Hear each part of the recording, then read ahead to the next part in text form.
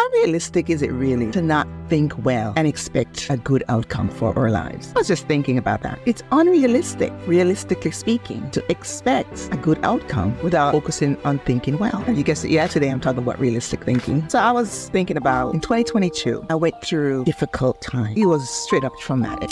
No, I'm not going to tell my business here on the internet. It was at that time when I recognized that I needed a burden bearer.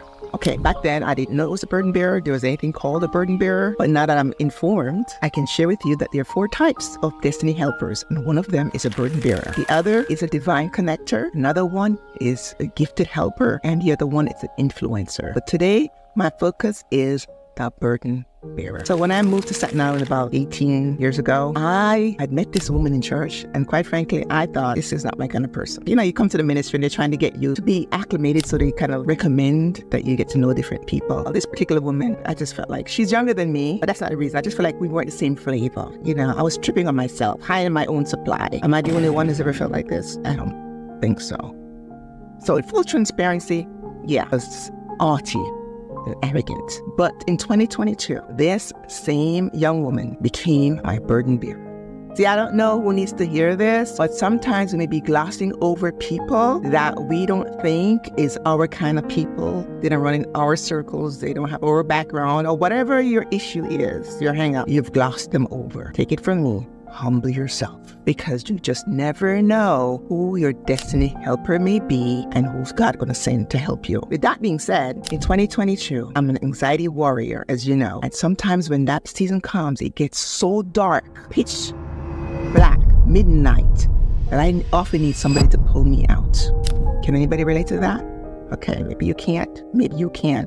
The issue is, it may not be anxiety for you or some kind of emotional struggle, but a day is going to come when we all need a burden bearer. My prayer for you is that you become a burden bearer to someone, and then I'm sure one day someone will be a burden bearer to you. The problem arises when we expect someone to be a burden bearer to us, but we never think that we need to be one to somebody else. And like I said, it's not a matter of if this season is going to come, it's when. See, even Jesus needed a burden bearer. Maybe when he was carrying the cross, he was so battered and bruised, wrecked, weary, he fell down. And the man from Cyrene picked up the cross and helped him carry it. Do you remember? Jesus needed a burden bearer. Do you remember Ruth and Naomi? Naomi lost her husband and 2 sons. Talk about grief-stricken. Talking about feeling empty and lost. Imagine how she felt when she woke up in the morning and son and husband and she was all by herself. Imagine what that feels like. See, I can think about it because I have a husband and 2 children. I can't imagine the trauma that must have been like. But Ruth, even though she had gone through her own grief of losing her husband, she became a burden bearer to Naomi. And she said, your God will be my God, and your people my people. And where you go, I will go. Don't tell me to leave you, she said. Burden bearer. And this woman in church that I'm telling you about, that's what she became for me in 2022. I texted her, I just need to talk. She drove up from where she lived, which is not very close to where I live. Serious mileage, by the way. And she came and she talked. We walked to the park. She just listened and listened. Then she shared her own story, and I talked, and she listened some more, and I cried. And then she said, you know, celebrate your fight, because you are fighting. It may not look like you have it all figured out or you're handling it well, but you are fighting.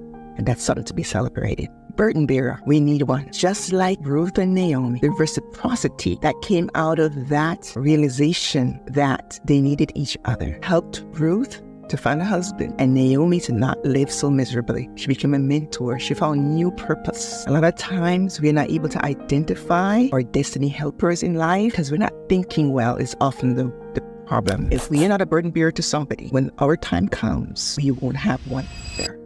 So I want you to engage realistic thinking for this season, this week, and think about, can I be a burden bearer too? Pray for clarity, get discernment, so you can identify the person. Think about who has been a burden bearer to you or who could be. Thinking well is a skill, and the thinking framework requires me to focus in and know me to grow me. And I'm encouraging you to do the same thing. What are you glossing over right now that you should be nurturing, standing beside? Because maybe, I'm sure you're a destiny helper to somebody in some capacity. But check out the burden bearer. Who are you burden bearer to? Go ahead, like and subscribe, share this video, and tell me about your own situation for identifying your burden bearer.